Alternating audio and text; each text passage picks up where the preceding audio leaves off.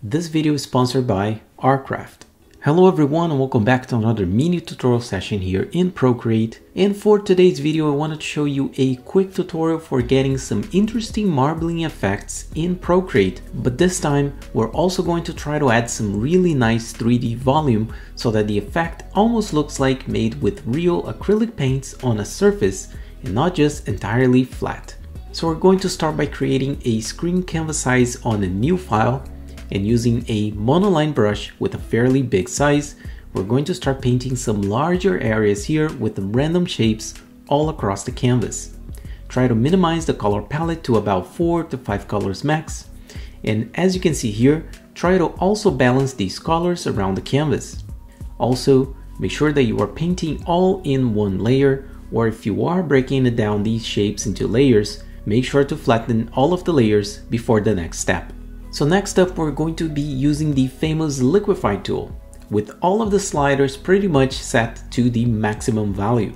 This is where the magic happens. Starting at the center of your screen, work your way towards each corner and let the momentum and distortion of this tool do all the work for you as you slowly move the Apple Pencil around the canvas. Make sure to make a copy as well of the source layer, the source merged layer, because you're probably going to want to play around with the liquify tool a couple times here until you find something that you like and you're happy with the final result. Next up, we're going to talk about creating the volume. But just before that, a quick word from the sponsor of this video, Artcraft. If you're looking for the most complete course for entry-level artists, check out Digital Drawing. With 44 intensive lessons and 8 weeks of practice, this course will help you overcome all the barriers to the fantastic world of digital drawing. Master both Photoshop and Procreate as you expand your knowledge with step-by-step instructions, going from inspiration, idea search and sketch, to making your first drawing. Learn to work with color, practice smooth lines, discover core concepts of perspective, and choose the right reference for the job.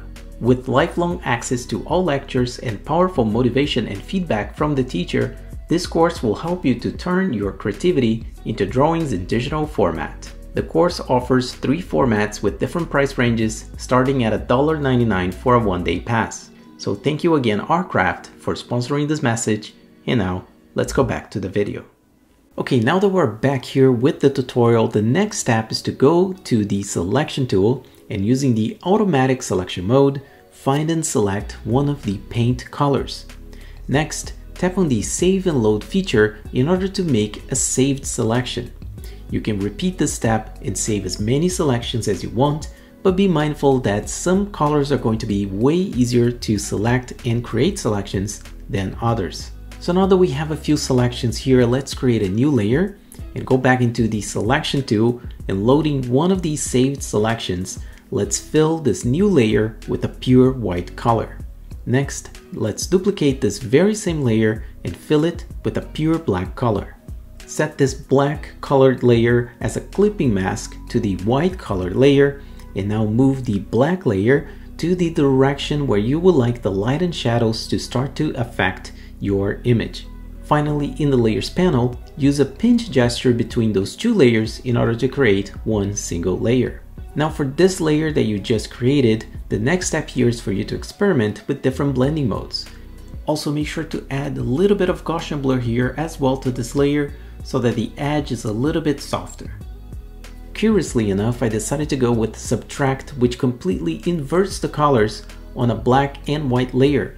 Therefore, instead of highlighting the colors, it actually darkens the corners of the image. So eventually what I ended up creating was more of a shadowing effect to the edges of that section of the image rather than something that brightens up the corners of that section. In terms of opacity, I'm using something around 35 to 50% opacity for those shadow layers. You can now load the next selection and repeat these very same steps in order to create more layers that give this nice feeling of depth within the paint sections. Remember to play again with the same levels of opacity in order to keep all the shadow layers cohesive. As a final touch, I just went to the website Pexels and I got a couple of free plastic textures that I could help by using those with screen mode and additive mode in creating some extra lighting effects. Apply them onto your canvas, scale, and reposition them, and then add some Gaussian blur to smooth out the highlights. That's pretty much it. The effect is done, and it definitely has way more depth and a feeling of 3D than if you were to just use this texture as a flat result from the liquify tool. This is basically the basic structure here for this effect. I'll leave it up to you to decide how many colors you would like to use on your illustration, how many shadow layers, and any other graphical effects that you would like to use. So that's it for this video, guys. I hope you guys enjoyed, and if you did, a like would be super appreciated, as well as make sure to hit the subscribe button and the bell notification icon so you don't miss any of these tips and tricks, reviews, and speed paint videos, and that is always for you to become a better digital illustrator. Now on the right side of the screen, there's always more content for you guys to watch. One is my latest upload, and the other one is a video that YouTube is recommending you to check it out. Thank you so much for watching, and as always, I'll see you on the next one. Ciao.